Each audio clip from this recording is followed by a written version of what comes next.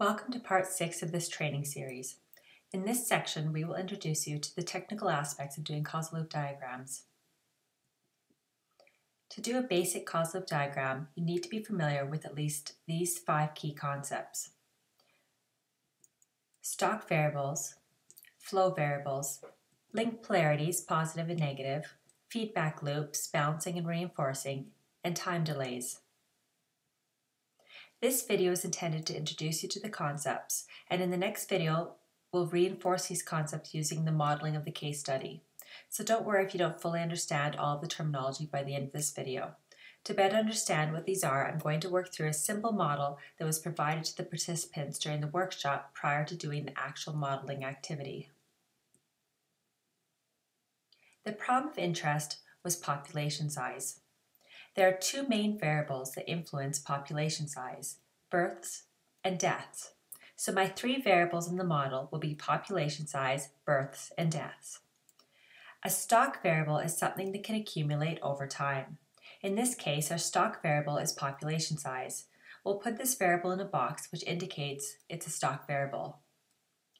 Populations can get bigger and accumulate over time. In contrast, births and deaths do not accumulate over time. Rather, they are the variables that the change flows through, so we call them flow variables. The linked polarities represent the causal relationship between the variables, or another way of looking at them is that they're if-then statements. Thinking back to the connection circle activity, we can ask ourselves which variables have a causal relationship, meaning changes in one variable causes changes in another variable. Population size affects birth. The bigger the population size, the more births that are likely to occur. So an if-then statement would be, if the population size increases, then the births increase. An arrow from population size to births denotes a causal relationship. Now we have to add the polarity sign, which is either a plus for positive or a minus for negative. If a causal relationship is positive, it means both variables move in the same direction. If the cause goes up, then the effect goes up. And if the cause goes down, then the effect goes down. Whereas in a negative polarity, the variables move inversely.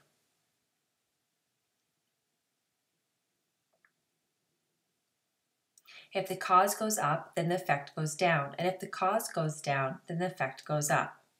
In this first causal relationship, if the population size increases, then the number of births will also increase, and if the population size were to decrease, then the births will also decrease. This is a positive relationship, because both variables are moving in the same direction. We put a plus sign by the arrowhead to denote it's a positive link. There is also a causal relationship in the other direction.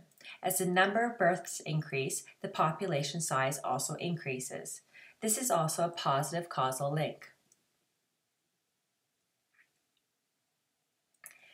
Now, how does population size and death affect each other? Well, as population size increases, the number of deaths will also increase. This again is a positive link. However, as the number of deaths increase, the population size will decrease.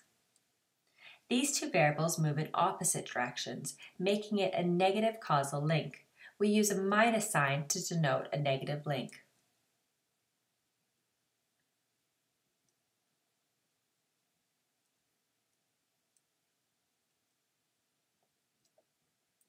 When the causal links create a closed loop or a closed circle, like we have on both sides of population size, we call this a feedback loop. The change starts at population size and comes back to population size again. If the links around the circle end up amplifying the starting variable, then it's a reinforcing feedback loop. We put an R to denote a reinforcing feedback loop. If the loop balances a starting variable, then it's called a balancing feedback loop, and we put a B in the middle. In this example, The birth loop increases population size, so it's a reinforcing loop, whereas the death balances the population size, making it a balancing feedback loop. The last component is time delays. Sometimes the causal relationship takes time to have an effect. For example, the increase in births doesn't happen immediately from an increase in the population size. It takes years for babies to grow into adults and begin having babies of their own, so we can put a time delay symbol on this link. Same thing for population size and deaths. It takes time for the babies to grow and affect the death rate, so we can put a delay symbol on this link as well. And those are the basic components needed to create a causal loop diagram. Let's recap the components one more time for you. Stock variables can accumulate over time, such as population size. Flow variables, such as births and deaths, do not accumulate over time, but change flows through them. Link polarities represent the causal influence between variables. If the cause and effect variables move in the same direction, such as the effect of births on population size, then it's a positive link, denoted with a plus sign. But if the cause and effect variables move in the opposite direction, such as the effect of deaths on population size, then it's a negative relationship, denoted with a minus sign. When there's a closed circle, we call it a feedback loop. Feedback loops are denoted with an R for reinforcing if the initial condition is amplified, and if the initial condition is balanced, it's denoted with a B.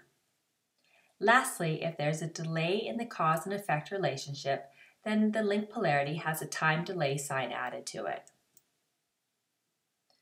And there you have the main components of a causal loop diagram. In our next video, we will be presenting the causal loop diagram that was created during the modeling session of the case study.